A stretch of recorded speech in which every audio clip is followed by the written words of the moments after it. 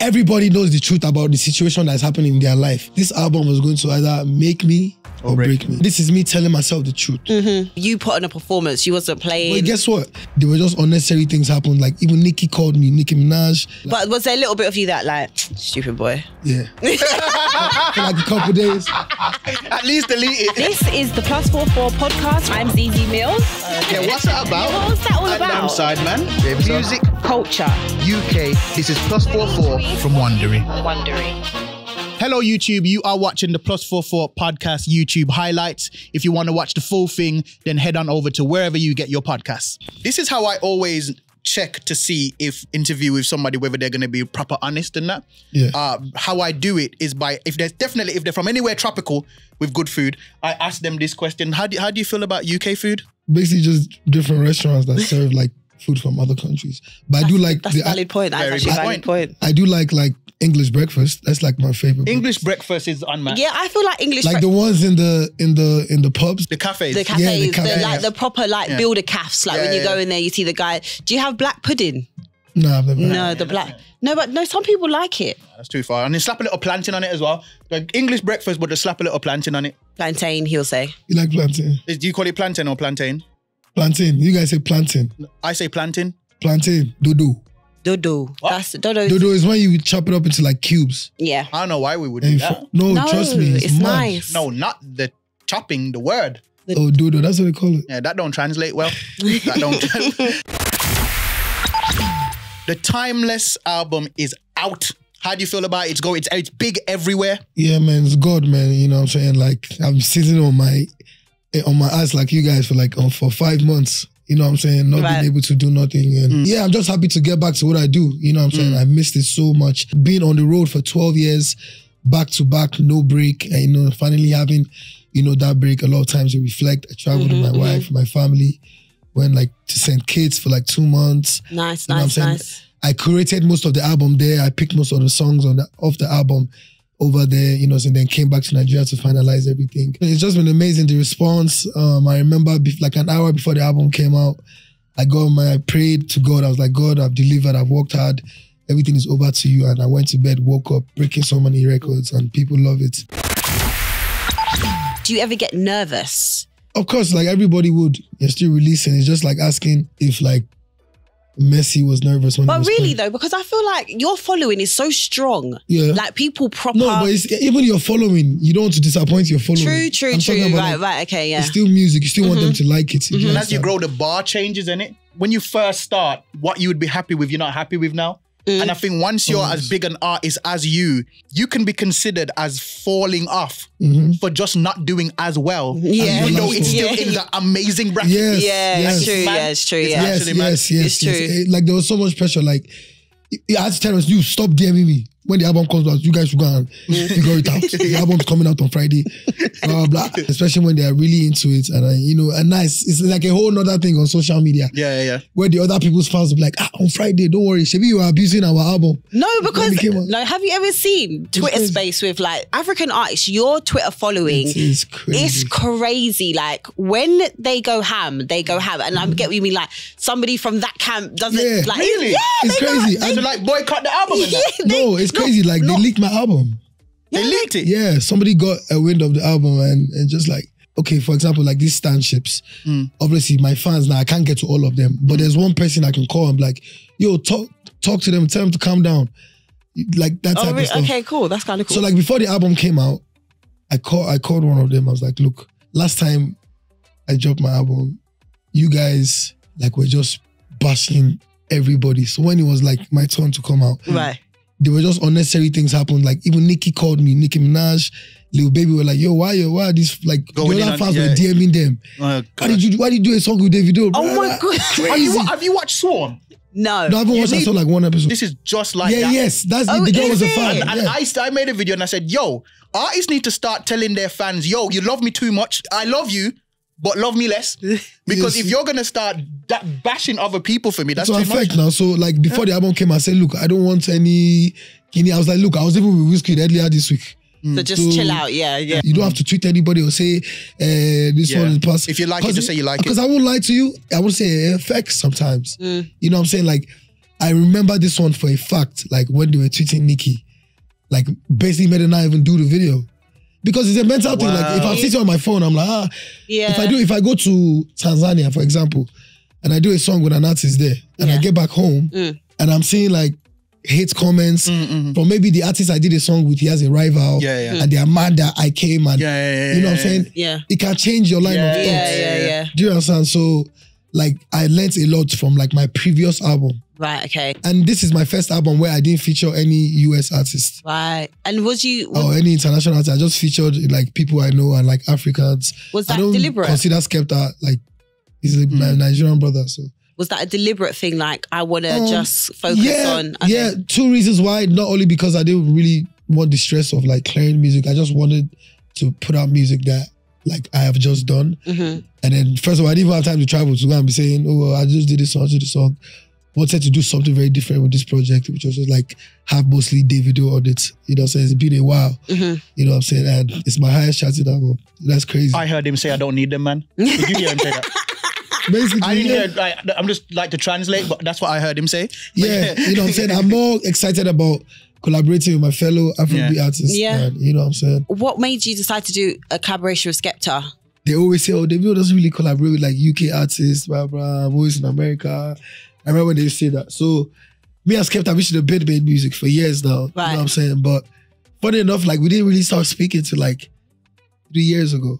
Really? Yeah, we've never had the opportunity to see, to even know whether we will be cool or not. Right. You understand? So I think we met up in Lagos one funny time. We were having a conversation and the conversation ended up being for like 40 minutes. Like just spoke about a lot. We just see that we had a lot of things in common, funny enough. And you just pull up even when I'm in London, randomly, like just pull up on me in his Rolls Royce. So from there, I was like, yo. I wish Skepta would just pull up on me. This is my next album. We have to get one. We have to get one. So I sent him the record and, you know what I'm saying, he sent it back the next day. Yeah. How do you feel about Afrobeats now, where it is? Because like you said, you've been doing it for 12 years. When you started 12 years ago, it wasn't as hot and everyone wasn't trying to kind of jump on it. As definitely, like UK was like one of the first places to take on Afrobeats. But it was like UK, it was always locked up in UK. But like for it to where it is now, like we have our own festivals, you know what I'm saying, we're charting on Billboard. When I was in school in America, even before I started music fully, I used to play like back then, P Square, The Bunch. I used to play their music in my dorm. They would come and be like, yo, what's that? I was like, yeah, it's The Bunch. They're like big artists that you're like, yo, that's hard. You know what I'm saying? So I always knew that if they had the opportunity to listen to it, they'd like it. You just having the opportunity to listen to it. You play something in New York on radio 3 times, then you start getting demand because if they hear it, they're going to like it. Right. You know what I'm saying? So I always knew that eventually like Afrobeats... It was inevitable. Yeah, it would reach where it was. But now it's like every year is just some bigger and stuff. Like 10 years ago, we wouldn't imagine people doing stadiums internationally. It's got its own ecosystem now. It don't need another ecosystem. Yeah, we need to own it. We need to own it. Yeah. I saw an article the other day. The impact that hip hop used to have on the world it's not the same, and almost like Afrobeats is becoming that new thing where. Yo, I remember, and like somebody tweeted it. I think Lil Duval tweeted it, and then people got mad. Yeah. You know what I'm saying? So I was like, yo, we also need to be careful because you don't want to step on their toes. Other people, before they start pressing some buttons, our numbers are looking. Start pressing them buttons. So, you know what I'm saying? But it's amazing. It's a different feeling. If you go to any party, it's gonna have Afrobeat. Once they're playing normal music, like once they put on that Afrobeat, the drink that you drank, it will be working more. Because the sound and the natural feeling, and it's just beautiful to see. What is it like as an artist that has been doing this for as long as you have, in with so much of the new tactics, platforms, because your songs are going big now on TikTok. Yeah. And you've embraced that. What is it like embracing? Yo, they didn't have to tell me twice. Trust me. I said, okay, I come and tell what is this influence happening? Oh what is going on? Like by the time they opened everything for me, I'm like, yo, it's changed. Back in the days, we just have our talk, tweet our song or drop it on Instagram and it's gone. Now it's like, yo, you gotta do promo. It's crazy. You wanna have pop-ups in different cities, merch, touring. Yo, it's like a whole nother game right now. Like, this is me telling myself the truth. This album was going to either make me or breaking. Right. And that was, people wouldn't want to say it to me, to my face. Everybody knows the truth about the situation that's happening in their life, whether they want to lie to themselves or not. So with situation, when I was recording this album, I was like, man, is Allah going to go like this or is Allah going to go like this? So when I slept and I woke up. And you saw the good response? My phone was not with me, so I was going crazy. So I sent everybody away. An hour before the album came out, I did my prayers. I laid down on my bed, slept off. And I overslept. I was meant to just sleep for like 1 hour, 30 minutes. No, you needed that sleep. Celebrate. I now overslept and I woke up like 3. I say, yeah. And I woke up there. I was looking for my phone because I had a big suite. So I went to the living room. So I'm thinking, why isn't anybody in my room celebrating? Like, I'm scared. Like, yo, something happened. Like, so I ran downstairs and I banged my assistant's door. Pa, pa, pa, pa, pa. Come out. What's going on? Oh, God, take your phone. Congratulations. Hey. And then that night, South Africa is such a vibe, man. You guys have to visit, especially like with the Amapiano. What's your favorite song off of the album?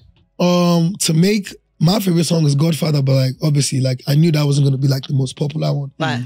But you know, that's the one you're feeling the most. Yeah. Is that annoying as an artist? Like your favorite song might not be your fans' favorite song. The favorite song might not be, but I know the songs that are gonna go commercial. Okay, that's gonna make me money. I already predicted Unavailable would be the biggest one already from when we dropped it. I knew Phil, I knew the one with Ashake, I knew the one with Faith that's growing. I knew everything. Like I kind of knew. But no, like as long as it's your song, as long as there's Davido there, I really don't mind. Talk to me about your fashion. I love the way you dress. I was very big on, like, I like hip hop. Right, like, okay. Growing up, I was a big 50 Cent fan. I had G-Unit sneakers. I had The Game. I had everything 50 Cent, G-Unit. So I always love, like, rap. Right. So everyone always said, like, my swag is like a rapper. I like it. I'm trying. Would you take David? David, no, it's okay, David. It's fine. Davido, I need you to take David on like a shopping spree or something because obviously. Where'd you want to go? Can you see what he's wearing? I like chill clothes like this. Oh, he said he likes it. He said it's fine. But I want him to do better in life. Do you know what I mean? So can you take him? Obviously, time's tight, but next time you come back. We should do that on a vlog. Davido takes Sideman shopping. Yes. And I'll style you. Yeah. Oh my gosh. I'm pretty sure. Listen, schedule. We going shopping. Amazon will. They will send a whole camera crew. They would love that content. I'm telling you. The issue is that I can't maintain that. I'm gonna look good for one day. That's fine. Don't worry. It's fine. Like that's my problem. It's fine. Like it's bad because when he came in, because I've got a new understanding of rapper chains or artist chains. Oh, okay. Because one time I was doing a shoot with Mist. Right. And he asked me to hold his chain. So I went and I put the chain around my neck and I realized your neck has to be prepared for what's going on there. You can't just have a regular neck and but wear it. They're heavy. Even when I'm performing, I take them off now. Because it's too much. Too heavy, yeah. Kind of heavy. Like with this run, I'm going to win a lot of African designers, especially with this like next tour. But there's some amazing dope stuff that people are making from back home. These people copy it. These designers copy it. Yeah, exactly. 100%. Definitely. You went back to uni after starting music? Yeah. I was forced back to uni. I knew it. I was literally about to ask, were you forced? I would say I was forced. I was kind of bribed. I mean, you would say you were forced because you said it. I was kind of bribed. Who bribed you? My dad, man. My dad is just big on education. So like, when I first ran away, I was in London. The first place I came to when I ran from home was London. Okay. So London's like second home for you? Yes, I was in Malik Berry. Ask him. I'm the first person to know Malik Berry. I introduced Malik to his. Oh, okay. Yeah. Right, but I used to go to church. I used to be when I used to church girl. Okay. It was all in like the same type of world. Time ago. So from there I came back to Nigeria and then my dad wanted me to go to school. So I was like, it wasn't it for me. Right, okay. He's like, okay, if I go to school, he has one land not far, he'll build me a studio. But I should go to school like Mondays to Fridays. Okay. And then on weekends, work in the studio. I'm like, wait, what do you mean? So where will I wear? He said Ogun State. I went to Ogun State, another state. Okay. Outside Lagos. So I can come home every other weekend. Okay. So if I go Monday, I'll stay in school Monday, Tuesday, Wednesday, Thursday, Friday, Saturday, Sunday. Another Monday, Tuesday, Wednesday, but till that Friday, then I can go home. Okay. So I work in the studio, but it was a world-class studio. You give me money to like shoot some videos. So I was like, okay. That's a good. So my plan was like, I was like, yeah, my deal was a bit different. Go or we will beat you. Like, it was very like the contract was simple. Yeah, so I signed it with my blood. So I'd go to school. You know what I'm saying? I was like, okay, I'm just gonna do it for like 3 months, and then once I shoot my video, I'm dipping again. Right. That was like my mindset. So I finally made the song, Davido. When I made it, I dropped it, and then I went back to school. So when I went back to school, my friend just called me. I said, what happened? Mad. He said, that you went to club last night too, that they played Davido, everybody's going crazy. I said, He said, so my song is blown in Lagos. I just went upstairs. Packed your stuff. But the person listen, when I went to school, my dad puts me in the same house as the school owner. The vice chancellor. Right. So this is the vice chancellor's room. This is my room. That's mad. So because normally in Nigerian universities, you can pay like the house people to let you go to the city. Okay. So my daddy made sure he puts me opposite the guy. So when that guy is going to work every day, he will knock my door. Yeah. Once they just told me that my song is not going, I just went there. David, I didn't pack my load. I said, I'm going to Lagos. So from there, I kind of like blew up. So like me and my dad now figured out a way for me to do like part-time. That must have felt. Then after like 2 years, I finished all my classes. Obviously your dad's proud of you. But you see like with like Caribbean parents, African parents, I feel like they're always proud of you, but there's always that other side with it. Like, or he's just because like even me being Davido, we haven't made enough money yet. Oh yeah, that's true. me being Davido has opened a lot of things for me. I'm David. No, he's David also. we haven't reached there yet. So like I'd say like, of course, like my dad has a lot of money, but money is not everything. You know what I'm saying? There are some doors that I know that me being Davido has opened for my family. Yeah, right. That's true. So like, I don't think he's thinking of it like, like I blew up way beyond their expectations. What's your relationship like with social media? Because you interact with your fans for your stories. Funny enough, like I'm very big on tech. I'm like since I was in school, like I'm a very big tech guy. Even since the days of like MySpace, MySpace was the best one, you know. Oh my god! And you had the top 5 friends. I uploaded all my songs like then. Like it used to be on MySpace. I used to be the one like, okay, come, let me set up your page. I used to be the tech guy. Okay. So with social media, do the codes, have you sick backgrounds on your MySpace. Yeah. So like with social media, like apart from even just being a musician, everybody knows I have another side of me, which is like, you know, I let people into like my life, make some funny little skits here and there. But I know how to use the social media. A lot of artists don't, and I always tell them, yo, you guys are wasting millions of followers. It's like basically you have a channel that people can watch at any time and use it. So I've always been definitely like for social media, even though it gets you in trouble a lot of times. How do you cope with the trouble sometimes? I always tell people like social media like gets you in so much trouble. So now my social media now is strictly for business. Yeah. Like I don't even want to be posting like too personal stuff there. Even with like RIP to AKA, you know, they just passed from South Africa. Like it was from the social media, like people knew where he was. You know what I'm saying? So I'm like, there's good and bad sides of it. Sides to social media. Yeah, 100%. People seem to want artists now to speak on social issues. What do you think especially of like politics? Yeah, what do you think about that? The reason why I feel like they want people to speak because they feel like, you know, we're public. First of all, they want to know our opinion on things. But think about it. You're talking on Twitter. Example, you're a regular person. You're talking on Twitter. You're tweeting about politics. You're tweeting about blah, blah, blah. You have what, 1,000 followers. If you tweet anything, what damage is it going to cause? Right. But if I go and say my real mind, people that are not even thinking the same as me. Because they're fans. So I was just like, you know, and I've spoken in the past about politics in Nigeria and I got bashed for it. I see it that happens a lot. Like a lot of artists will speak out on whatever they think is right or wrong and they get, but what made me first get into it, you know, my uncle who's a governor now, you know, he had an election in 2018 and we won that election and he changed it. And then the dude did it 4 years, so we came back and then we won because the margin was too much this time. So we won, we got it. So it was from then I started involving myself in Nigerian politics. You know, I just feel like it's just a lot. Yeah, it's too much pressure, man. I'm not with it. I would talk about anything I feel like talking about. Not that I don't have personal views. Yeah. But I just feel like I don't see me just going somewhere just talking about it. If I don't feel it first, I'm not gonna make social media make me feel that pressure. The reason why is because you don't care about me.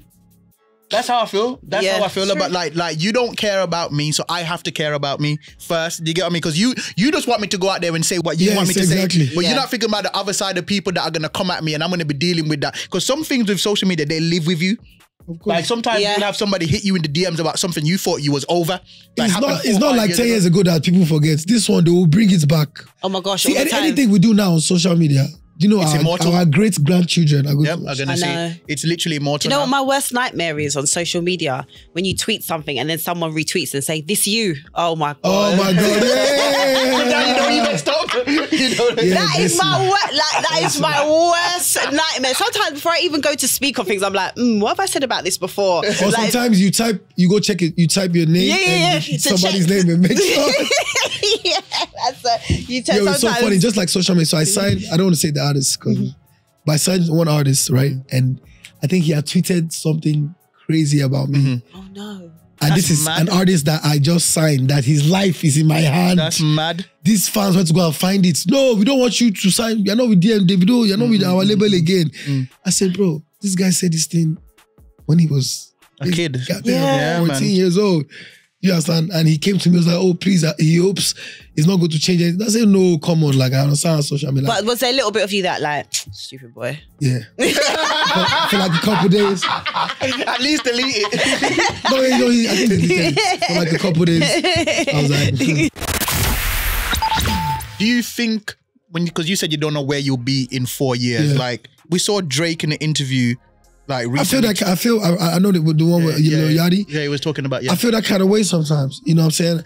And I'm really happy about how this album is doing, because it's like it's a milestone. So it's like it's kind of, you know what I'm saying, probably drop 1 or 2 more albums, and then I really want to build creatives. You know what I'm saying? I really want to, like I was telling you, I really want to have like a big creative hub in Nigeria, like a big media city with just dope creatives everywhere, musicians, artists, producers, blah blah. That's what I'm thinking for like in 5 years. I want to give like youths like opportunities to have podcasts. I want to build a whole studio. I want to have a radio station. I want to do a TV station. I want to have a studio where I'll be producing movies, short films, series.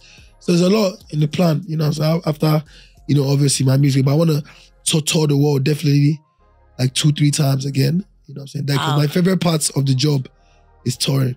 Yeah, because there's nothing. I always say nothing beats that in all of entertainment. Nothing beats having people say words back to you that you wrote. No, it's amazing. Yeah. And especially you're a proper performer. Like you get, like we sweating. Yeah, you're not playing. You're doing. We taking a shower after the show. When I saw you at O2, I was like, you put on a performance. You wasn't playing. But guess what? You see how big O2 is. Do you know I prefer the smaller shows? Really? Yeah. What's the reason more intimate? I mean, obviously O2 will always be crazy. But the smaller shows, more intimacy. And I don't know. I just prefer the smaller shows. Especially for this album. Like, I want to perform new songs to a smaller crowd. But that smaller crowd is going to magnify. Yeah, because when you're in them bigger things, it's why I don't like going to, like when you have boxing matches. Right. I'd rather watch it at home. Oh, so because so I can see the angles. Yeah, you can only see one angle, and that's the thing. And I feel like at those bigger shows, unless you're like ringside, unless you're at ringside, and when you're on stage at something like the O2, people must look like dots. No, but it's the atmosphere. No, but can I tell you, like every time before the O2, like, so I've done 2 entrances. The first entrance I had to go like under this thing, but you got to wait for like 20 minutes, like only me. I had to wait like 20 minutes to be able to get it right. The lights go off, you run in, they got to get everything ready. So this last time I was on top, so I'm looking down. Oh yes, you was. So I'm looking down for like 30 minutes and like people, they love me. My mum, she follows me on Insta. I don't know what her page is, but she follows me. I reckon your mum's muted you. My dad used to send me like all the blogs, things about me until they spoke about him. I was like, now you know what they said. You're the youngest of 5. My siblings love me. That's crazy. Usually somewhere along the line there's going to be some jealousy, some hate. The people are so nice. Hospitality, 100%. Well, I've never seen something so perfect. Really? It was like, they're like rehab and therapy for me. Right. Artists of your magnitude, how many times per day do you want to talk about something, but then you go and write it out and you think, nah, let me leave it?